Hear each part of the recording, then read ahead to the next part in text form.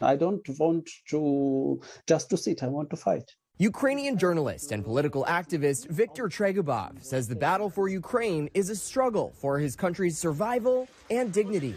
He spoke with us Tuesday from the North District of Kyiv, closest to the front line of a 40-mile-long convoy of Russian military vehicles bearing down right now on the Ukrainian capital. Victor, are you in any danger right now? There is theoretical a chance that my home will be hit by a rocket.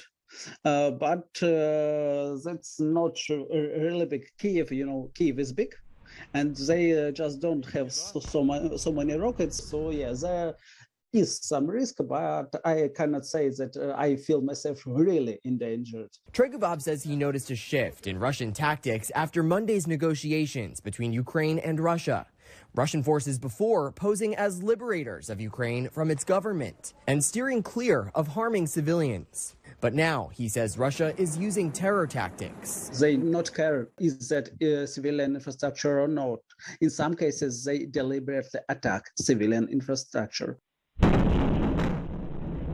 He says after the 2014 Russian invasion of the Crimean Peninsula in Ukraine, his people now are prepared to fight back. Regular citizens joining the Ukrainian military to defend their country. That emotion, that frustration create hatred, and hatred create a will to fight and will to be prepared for the next attack.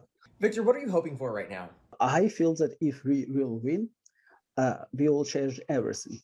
Ukraine tried to throw away Russian influence for generations, and we want at last to get rid from all our toxic heritage, that Ukraine may become part of European Union and maybe NATO. We just want to be a part of European family again.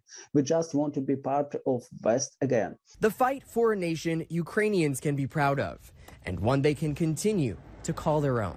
For News Channel 3, I'm Jake Ingracia.